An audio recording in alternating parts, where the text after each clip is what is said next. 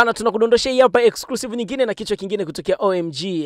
Na tutafahamu tumeona ameachilia ngoma yake hivi karibuni, ni vipi ameondoka OMG, imekwaje, na baadhi ya mambo mengineo mengi. Ameshafanya interviews mbalimbali, kuna maneno ameongea. Leo utayapata uhakika na muendelezo na kufafanuliwa zaidi na yeye mwenyewe. Karibu sana Iwana, ni aje? Poa bro, mambo vipi? Kama kaa niko poa kabisa, sijui wewe. Si rahisi sana kukukuta wewe mwenyewe, lazima mnakuaga watatu mapacha. Mara nyingi huwa tunatembea wote, lakini unajua uzuri mmekuja mtaani kwangu. Kwa hiyo mtaani kwangu mimi niko mwenyewe. Ila ingekuwa Mikocheni, mgenikuta Mikocheni maana yake ningekuwa na OMG wote. Okay. Na vipi hapa kuna studio, lakini tumeshakuzoea tunakuta studio za kwa switch. Hapa ukiwa wewe wenzako au hata wewe, utamwona Stukizi, utamwona hata kakako kuiweka. Hiyo vipi? Ndio maana nikasema since mmekuja mtaani kwangu, mimi niko nyumbani kwangu ni karibu na studio hapa za B Records. Kwa hiyo niko hapa. Okay. Sawa. Issue ya wewe kufanya ngoma mwenyewe kwanza ni vipi? Wengine wanajudge kwamba ni mmetengana au kuna utengano unakuja ama kuna matatizo yanaendelea kwenye lebo yenu? Of course kuachia ngoma kumeleta mambo mengi tofauti, watu wameongea maneno mengi, lakini OMG kama OMG iko very strong, na mimi kama kuachia solo project ni moja kati ya vitu ambavyo sisi kama wanachama wa OMG tulikuwa tumekubaliana wakati tunaanzisha kundi, kwamba ukiona kwamba kundi limeshafika sehemu fulani na kuna mtu anaweza kukusupport ukafanya kitu chako kikubwa kikaenda mbali zaidi, basi wewe achia ngoma na sisi tutakusupport. Ndio maana unaona ngoma yangu nimeiachia iko katika biography ya OMG, biography ya Nglunya na biography yangu mwenyewe za Instagram zote. Yani OMG iko ina full support ya ngoma yangu kama solo project ya. Okay. Kaka kuiweka na baraka za hizi? Unajua management ilitoa mtu ambaye sisi tunafanya naye kazi. Kwa hiyo so far ina baraka zote ya kutoka SMG. Okay, sawa. Kwa nini haijatoka ya OMG kwanza ikaja ya kwako? OMG tumekuwa na challenge. Unajua mara nyingi tunakuwa tunatoa kwanza audio, alafu watu wanasubiri sana mpaka kuona video zetu. Nafikiri yao ni mambo ambayo yanachangiwa na mfumo wa management inavyofanya kazi.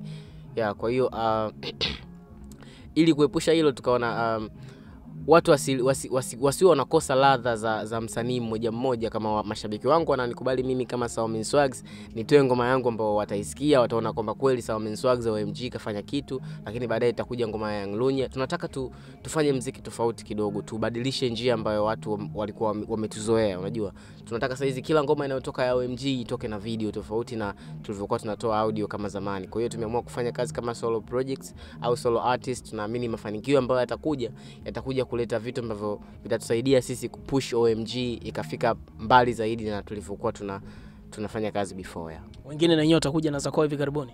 Kila mtu ana solo projects yake. Of course mimi ndo msanii ambaye na solo projects chache, Nglunya na solo projects nyingi, Conboy ana mixtape na ngoma nyingine. Kwa hiyo yani mambo ni mengi, vimbwanga ni vingi. Okay. Sawa, na hiyo kama itaendelea nyinyi kama haitopata ufumbuzi wa kwamba mtoe video na audio, tutegemee kuona mnafanya kazi kila mtu kivyake sasa moja moja?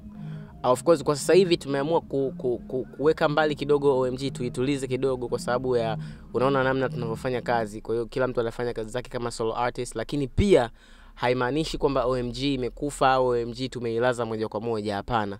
Tunafanya mpango wa kushoot video kali sana ya OMG kwa sababu tuna projects kubwa ambazo so far projects tulizofanya sio kubwa kama hizo ambazo zinakuja. Unajua tumefanya collab na wasanii wakubwa, kwa hiyo hatuwezi kutoa tu ngoma kama audio afu ikaenda ikapotea kama ngoma zetu nyingine ambazo tumezifanya before. Kwa hiyo tutaendelea kutoa kazi kama solo artist, lakini pia kuna video kubwa ya OMG ambayo tunaiandaa ije kutoka. Sawa, nyinyi mnajisimamiaje wenyewe sasa? Yaani mnasimamiwa bado na switch ama nyinyi wenyewe mnajisimamia kwenye hizo ngoma mkiwa mmoja mmoja? Of course kuna watu wanamkubali msanii mmoja mmoja katika OMG. Kwa mfano kuna watu wanakubali kunisupport mimi, lakini ikija kwenye OMG wanasema nyie mko watatu mnashindwaje kufanya kazi? Umeona? Kwa hiyo sisi kama OMG tumeamua sasa hivi twende tofauti kidogo na management. Management inakupa go ahead kwamba bwana fanya mpaka hapa alafu mimi nitafanya mpaka hapa. Kwa hiyo sisi tukishindwa kufanya mpaka hapa maana yake inakuwa ni ngumu kusogeza muziki wetu. Kwa hiyo kitu kikubwa tumeamua na sisi sasa push forward kwamba twende mbali zaidi ya management ambavyo imekuwa ina expect tunafanya. Kwa kifupi management yenu bado haijawa na nguvu kubwa ya kuendelea kufanya nyinyi muziki wenu kama mkubwa? Yeah, kwa sababu unajua muziki tunafanya sisi ni muziki wa tofauti sana ambao ni muziki ambao hujawahi kutokea Bongo. Kwa hiyo hata push ambayo inatakiwa ifanyike katika kupush muziki wetu ni push kubwa sana, na management yetu haina uwezo mkubwa wa kupush muziki wetu kama hivyo. Ndio maana tumeamua sisi wenyewe tuingie front tufanye vitu vikubwa zaidi. So sababu kwamba Raka anataka watembe kwa tumia mwanzo wenyewe mdogo mdogo, mwisho siku ameweza bana, endeleeni. Kwa sababu lengo kubwa la sisi kama wasanii pia ni kujipush zaidi sisi kuwa, yani unajua ile artistic development tunataka sisi tuwe mbele zaidi ya hata management inavyotaka. Kwa hiyo mimi naona kama management ina malengo hayo pia ni sawa, kwa sababu ni kitu ambacho sisi wenyewe tunakitaka na tunataka tufike mbali zaidi ya management inavyoona au mbali zaidi ya sisi tunavyoona, kwa sababu sisi tunaona hapa lakini watu wanatuona mbali zaidi na vitu ambavyo tuna